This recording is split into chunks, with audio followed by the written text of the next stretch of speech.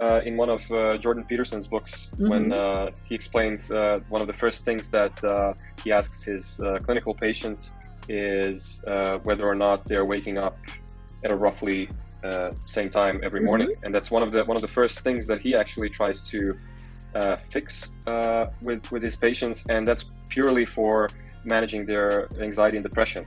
Wow. And furthermore, he uses it as a cornerstone to build everything else lifestyle-wise on top of it. So if someone as famous as he is, if he's implementing something like that, that's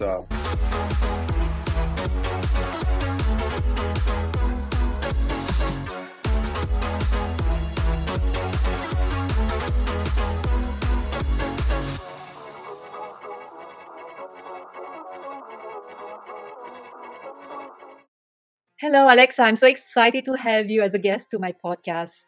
Hi, Felicia. The pleasure is all mine. Thanks for having me. Of course. Before we dive into today's topic, which is how you help people overcome obstacles that stands between them and their health and fitness goal, I would like to ask you to introduce yourself to our audience, and if you can tell us some words about you, would be wonderful. Okay. My full name is Aleksa Milosevic. I'm from Belgrade, Serbia, and I've been in fitness for, I guess that my fitness journey started in 2013 when I enrolled at the Belgrade Sports Academy. Oh wow! Yeah. After that, I moved to Australia, and I was there for 3 years, close to 3 years. I enrolled at the Australian College of Sport and Fitness. And I also worked over there in a couple of fitness centers before returning to my homeland in 2019, where I picked up where I left off here. So pretty much that's my whole fitness journey in a nutshell. Oh, okay. So you're in Belgrade right now? Yes, currently in Belgrade, yeah. And you're a coach, like a personal trainer, right? That's my understanding. Yeah. Currently, for the most part, I'm doing face-to-face personal training. And I'm starting to dip my toes into online coaching as well. That's something that I'm working on behind the curtains. So hopefully soon it's gonna be live. Live. Okay, so let's talk about health and fitness. We see so many people committing at the beginning of the year to the gym or to start a healthy diet, only to see them quit after a short period of time. What do you think are the common obstacles? Why people are quitting so quickly? You know, in your opinion, of course, it's because you have so much experience right now. Yeah, it's something that keeps reoccurring, especially in my line of work when working face-to-face. I tend to see not only what's happening with people I'm working directly, but also with people that are passing through the gym. So it's pretty common that whenever a new year rolls around, it's like a trend, right? It's like a trend. Everybody wants to do something new. They want to change something with their bodies, eat healthy, which is great. Yeah, totally. However, like 1 month, not even 1 month later. Yeah, it's that whole new year, new me. We kind of we sugarcoat things, and we feel like just because we're getting a clean slate that things are just going to magically happen themselves. But in reality, what happens there is that people get that surge of motivation, and motivation is a very potent fuel, but it's also a very fast burning fuel. I agree. And real problems occur when we run out of that fuel. So they need something or someone to keep people motivated, right? Motivated for the fitness and healthy life. Yeah, that's definitely one way to find an external source of motivation, someone that's gonna keep pushing you and inspire, maybe. To keep reminding you why you're why you begun in the first place, why you shouldn't give up and whatnot. But for people that are aiming to push on their own, it's important to realize that when they enter that so-called race, that it's not all or nothing. People tend to start off driven by that surge of motivation. They tend to start with 100%. Mm-hmm. They give everything they got. They leave every last ounce of energy. But I think they believe they will actually do it. I think they truly believe. They truly believe they're going to do it, right? It's just 100%. It's lack of belief is certainly not a problem there. It's the fact that people tend to overestimate their physical abilities, because when you go all out, fatigue starts to creep up, and it becomes increasingly difficult to keep going and to maintain such a high pace. People tend to train too hard, tend to diet too hard, to starve themselves, and that and only can last so much, right? It soon becomes exactly that. That's the problem. The other potential reason why people may give up is if they get discouraged by not seeing results. And yes, I can see that. Yes, I agree. So sorry. So if let's say we are starting a regime with a healthy diet, like a fitness, when we can see some results, because like you said, results can be a strong motivation to keep going. So depending on the result, it can be as little as a couple I'm talking of months. like a tiny result. I'm not, I'm not talking the big results, the full, different person. It's just seeing a little bit of results from the effort, because it's an effort. If someone simply wants to feel better, if that's the goal, like to simply feel better when they get up in the morning, to have a little bit more energy, to sleep a bit better, to have more stable mood, that can happen in a matter of 24 hours. Okay, that's good. It's those are very subtle little changes. Some of it might even be placebo, but obviously the greater the changes, the changes. The longer it's going to take to achieve them. Okay, now how you can help people overcome these obstacles? I mean, do we have like a magic recipe for that, or because everybody's expecting like something like a recipe, like a magic recipe overnight? Probably it's not going to happen, but yes, how you? Sometimes I actually do feel like people see me as a magician. Speaking of magic recipes, yes, but it definitely is a magic recipe, because it takes you have to take so many things into consideration. We're all very different, and especially if we're talking about working people remotely, different cultures, different lifestyles, everything is so different. But even when we're speaking about purely physiological things, we all handle stress differently. We all have different food preferences. We all have different amounts of time to allocate to anything other than work and family. Well, I will put it in different way. I would put like priorities, because we have the same amount of time. Everybody, we have the same amount of time. It's just changing, the fine tune, the priorities, right? What's important, what is not that important. So I think they have to change a little bit where they put. I 100% agree. It's all about making the time for what matters. And like with anything else in life, I totally agree that if you want to introduce something new into your life, such as fitness, such as working out, eating healthy, it has to come up in your priority list, because anything new, anything challenging for yourself is gonna take more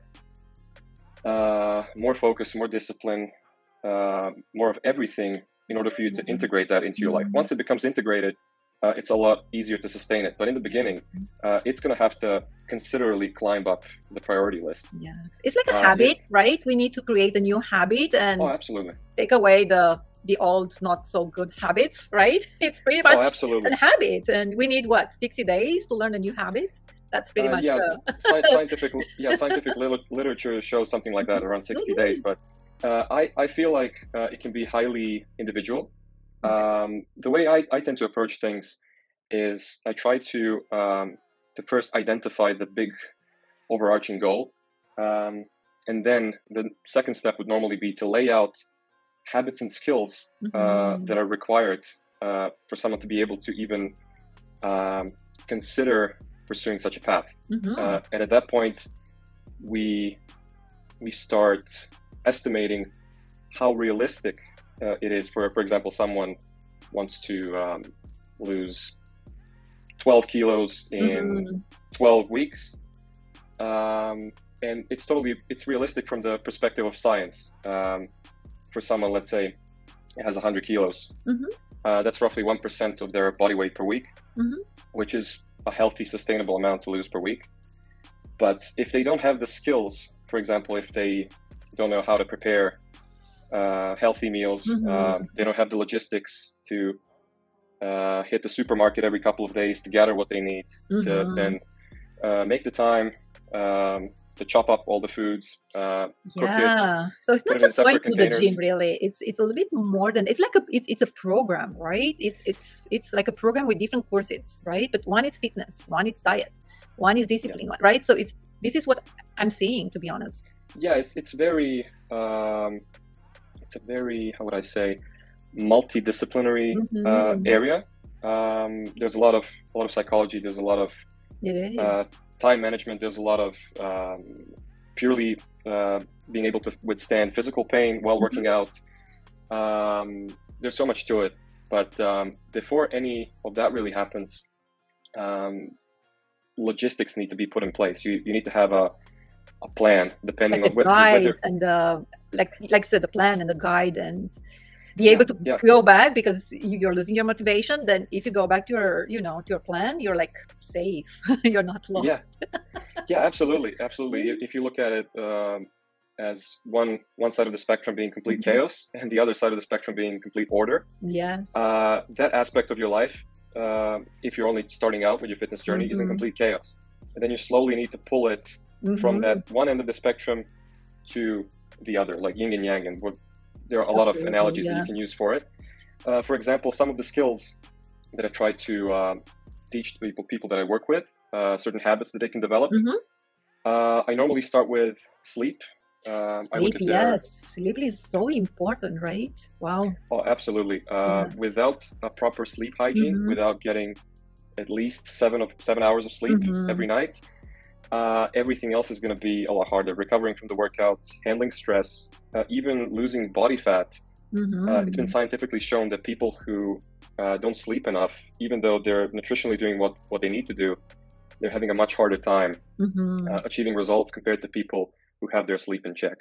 Yeah, so the sleep cannot be replaced, to be honest. This is what I learned. I'm reading so many articles, and sleep cannot be replaced. Unfortunately not. Unfortunately not. We just have to. And there are a lot of biohackers out there that think that with smart drugs, with different lifestyle interventions, that you can replace good night's sleep. Unfortunately, that's not the case. At least there's no scientific literature to support any of those methods. But who knows? Maybe one day there's gonna they're gonna invent a magic pill that's gonna well, everybody's waiting for the magic pill. I don't know if even exists something like that. So but I'm curious about your clients or students, or I don't know how you call them, what they say at the end, because probably in the beginning it's like they're excited, but then like, oh my god, this is not quite easy. But in the end, when they're losing weight, they're like have a better life, because if you have a healthy life, you even sleeping, if you eat healthy, you sleep better than if you don't eat healthy. This is what I realized myself. When I'm not eating proper, my sleep is not the same. It's so different.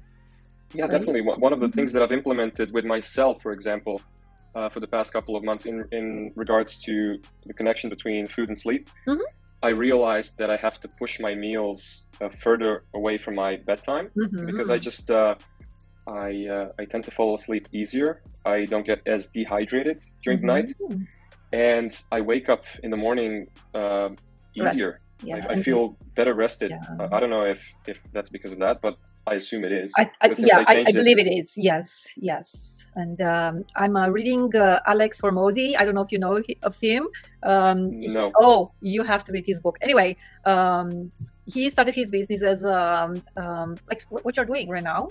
And one of the challenge he had with his clients was, and I see myself, okay, I'm doing like this nice diet, I eat healthy, but I'm going out sometimes. I'm going out with my friends. I'm going out, social life. So people are because we have, we are tempted to eat not so healthy when we go out. So what he did, he created a little guide, like a book, and just carry with you, right? If you're like afraid, you're not remembering, you don't have to eat this and that, just, take the book with you, take the guide with you, and I think it's an amazing idea, brilliant idea. Oh, it is definitely. I mean, I try to achieve a similar thing with my clients in terms of like, they always share if they tend to feel guilty if they go out and eat something that's not considered to be healthy, or they have a few drinks more or something like that. And I always go back to like, okay, how frequently is that being done? If it's like every other night, or it's every day. Yeah. And more importantly, is it affecting your results in a negative way? For example, if you have a very mentally, intellectually demanding job, and if you have, I don't know, 3 or 4 drinks the night before, obviously you're not going to be functioning at your full capacity. So we can draw a parallel. Let's say we can take an example from fitness.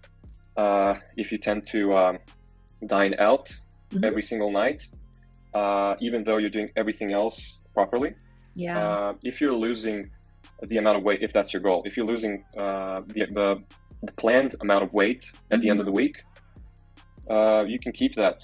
But if not, you're going to have to do something about that habit. Either dine out less frequently, or at least choose the proper meal, right? At least, because nowadays restaurants offer like the menus.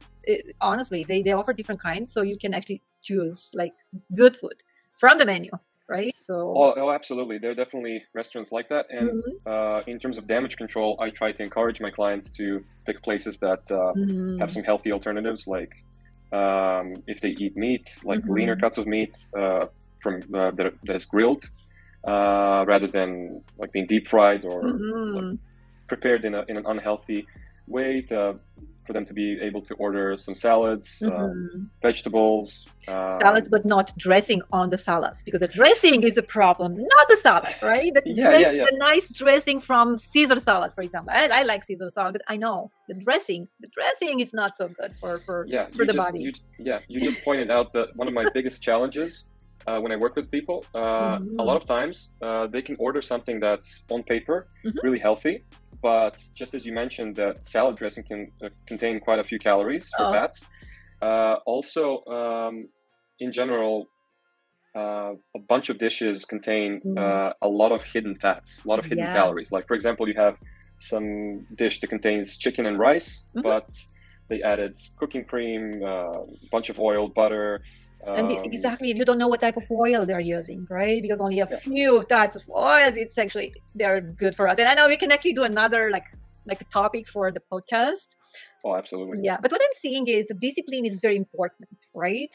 Right. Can you give our audience a few tips how they can actually stay disciplined or keep the discipline? Because if we have a social life, it's so hard.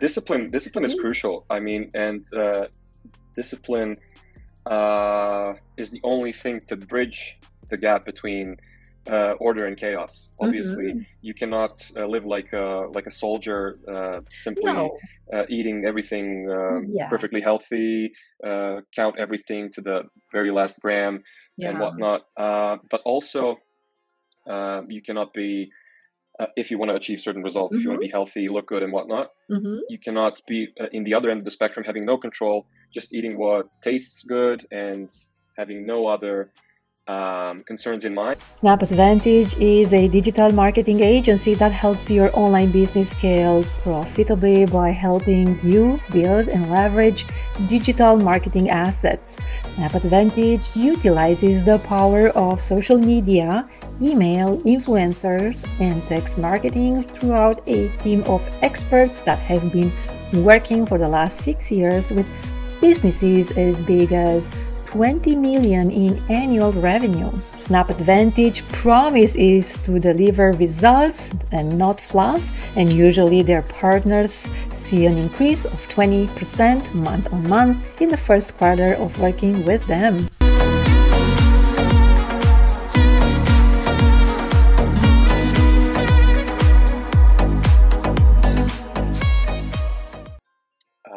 When it comes to discipline, just a few tips. Give us, please give us a few tips. We need to establish some rules. We need to establish some ground rules. That's the only way for us to be able to establish some control. So I tend to encourage one of the first strategies that I use with people is it's time restricted feeding. For example, if there's a time of the day where, for example, a lot of people tend to consume majority of their calories in the evening. What I tend to do is I encourage them to set their feeding window between like 12 p.m. and let's say 8 p.m. So that I'm 6. I'm at 12 to 6. That's my window. So I think I'm pretty good.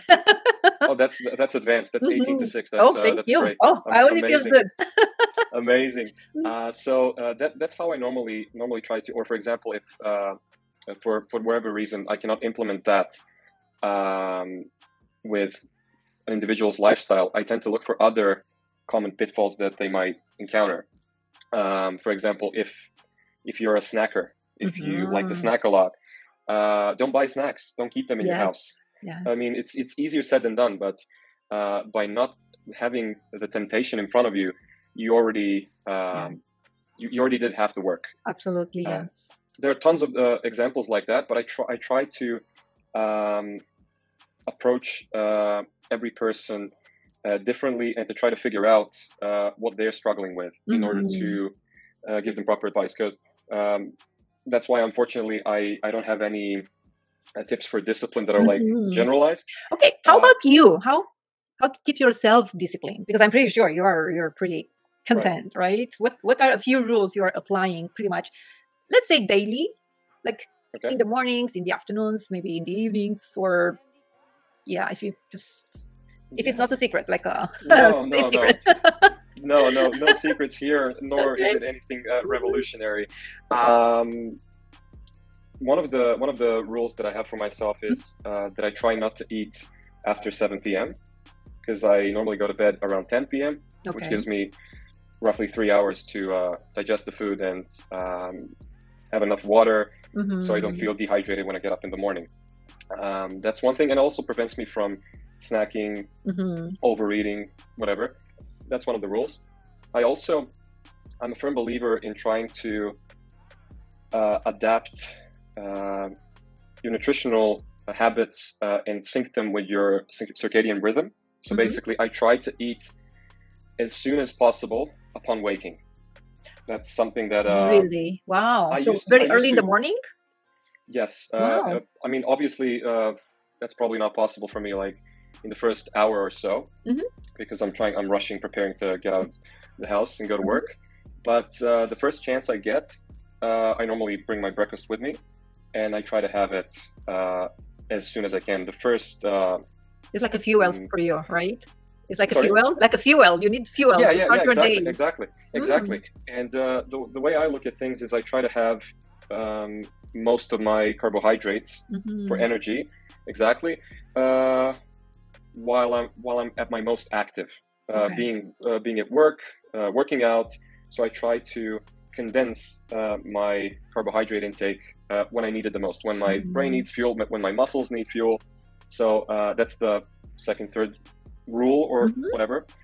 And I try to not let more than 3 to 4 hours for more than 3 to 4 hours to pass between my meals.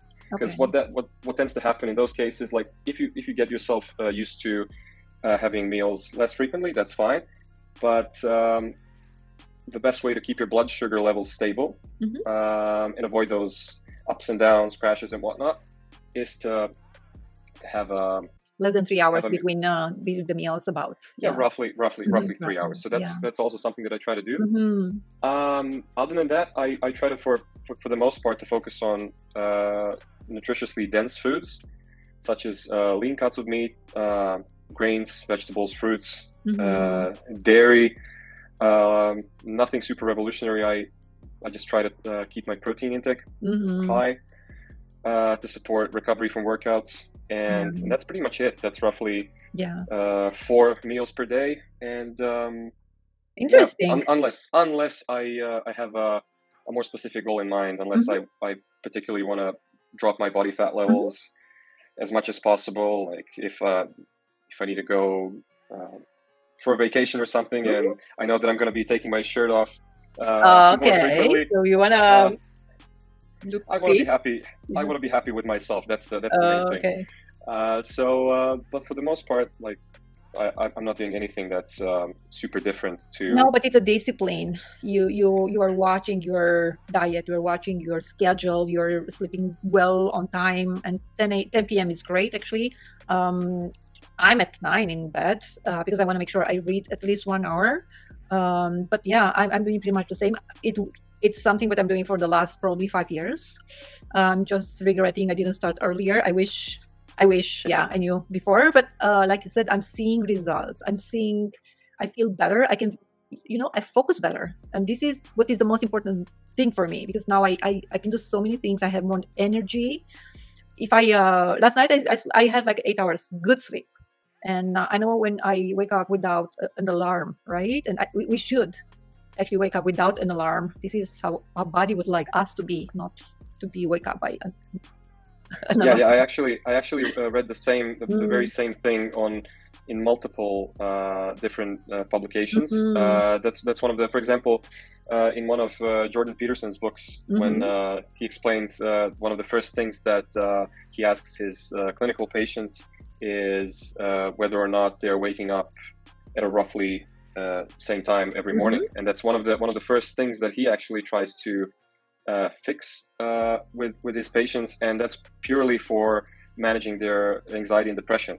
Wow. And furthermore, he uses it as a cornerstone to build everything else lifestyle wise on top of it. So if someone as famous as he is, if he's implementing something like that, that's he's definitely onto something. Think, and that's actually my next question is related to my next question, to try different things. So what is one misconception about healthy life? I mean, we see so much information about health hacks, how to stay healthy, diets, exercise is pretty much an abundance of information. How do we know what is good and what is not so good for us? Because now we are bombarded. Honestly, you can find information everywhere.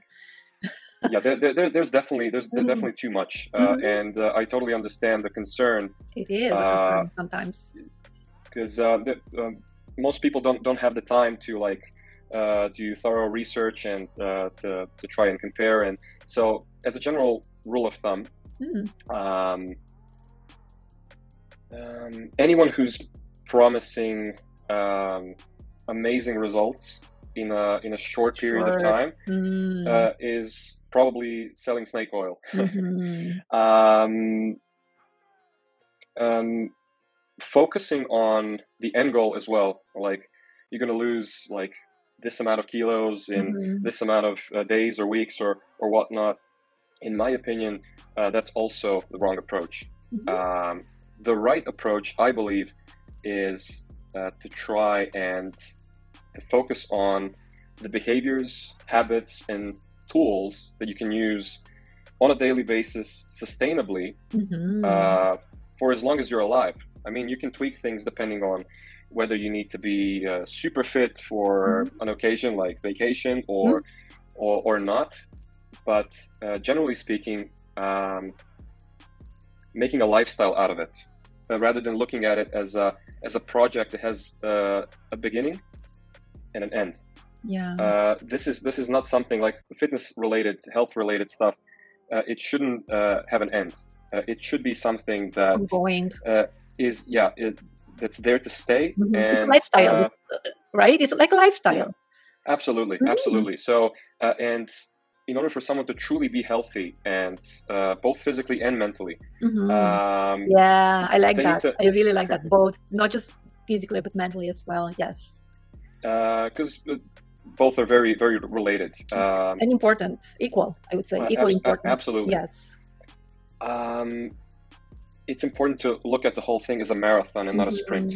Like, you're not going to get any rewards if you lose 5 or 10 kilos in 5 or 6 weeks, as opposed to 5 or 6 months. But if you take your time to actually understand the process, exactly each component, why it's being done at a given time,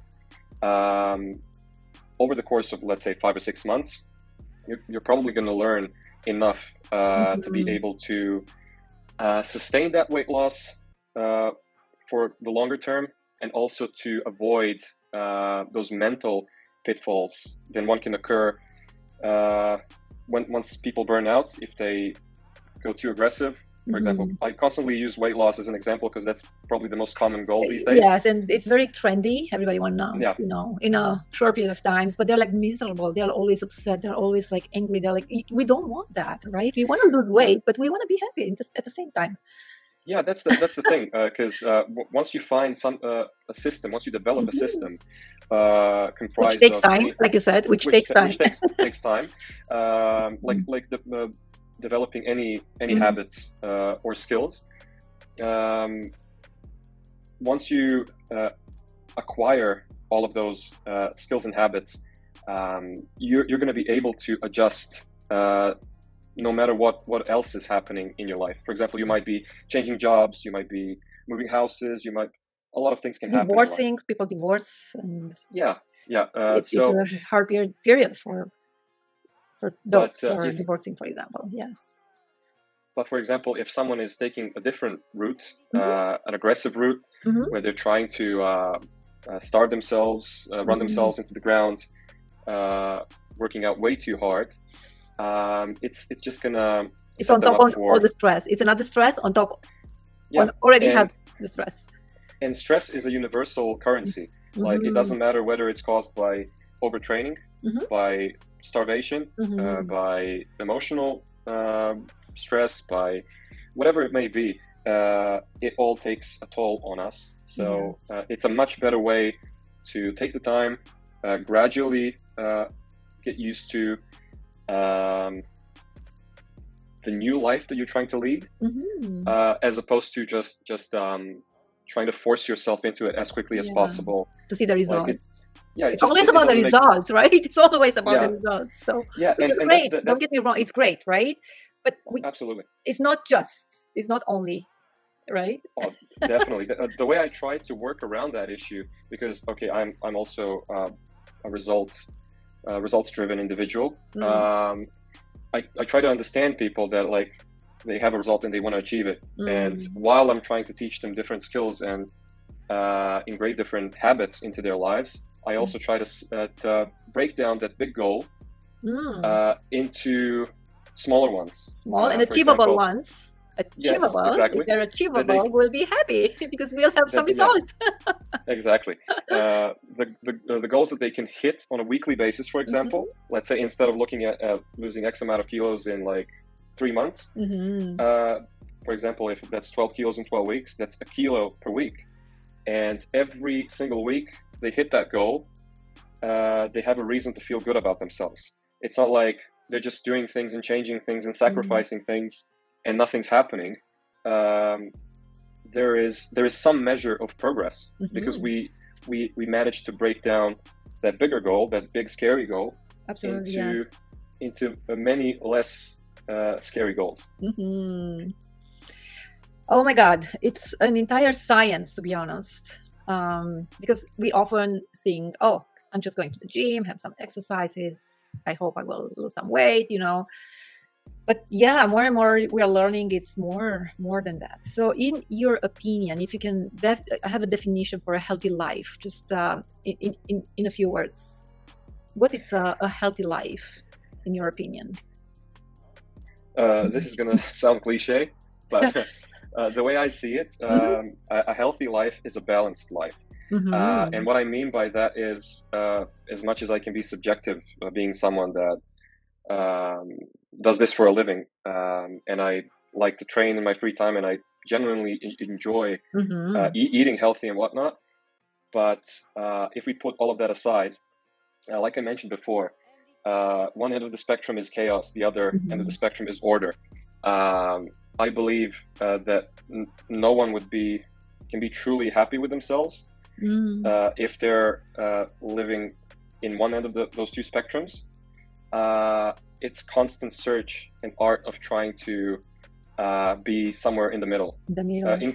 In context of fitness and a healthy lifestyle, it's to and we have to enjoy our lives as well, right? Exactly. It's also important. Absolutely. So the way I would try to put it in one sentence, hopefully I'm gonna succeed. A healthy life is when you're doing enough to keep yourself healthy, but also enough to keep yourself entertained. So, and one shouldn't outweigh the other. I mean, it's going to also vary from person to person. Like some people are just predisposed to certain illnesses, but and those people will probably have to do more for their health, to be more rigid with their food. Absolutely, yes. More rigid with their physical activity and whatnot. But they would say work hard, play hard. Yes. I guess that would be the most accurate known description for it. It's like when we are preparing a new recipe.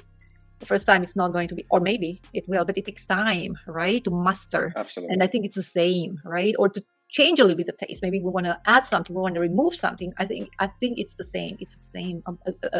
A healthy balance in our lives. Yeah, amazing. Balance. Oh my God, I feel I want to invite you again, and I will invite you again because we can actually customize a little bit the topics, because today was more like a general aspect of a healthy life. I always ask my guests at the end of the interview one question. What is one piece of advice you would give to your clients or to our audience? One piece of advice. One piece of advice, yes. Boil it all down to one. Oh, okay. At least one. Let's put it a different way. At least one.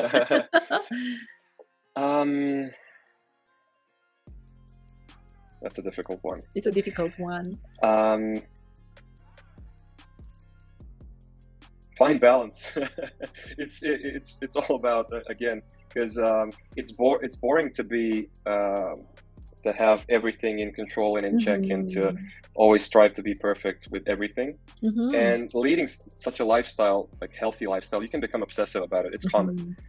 So no matter how healthy you become, how good looking you become, all the goals that you may achieve, don't forget to have fun, and vice versa. If you're having too much fun, don't forget about your health. And that's why sometimes I say that my job is more of an art than a science, because I'm constantly trying to balance my life as well. And I don't think that I'm perfect at it, but also to try and navigate others through it is a real art. So it is an art. Your life, yeah.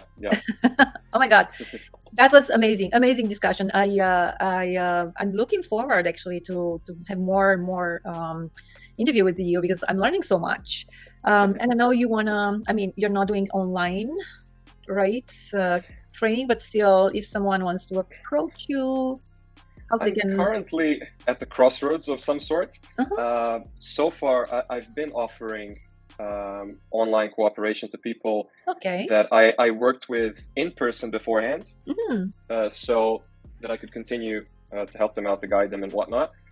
But I'm currently in the preparatory stages of purely setting up a business that's going to be attracting and guiding people from the get-go online.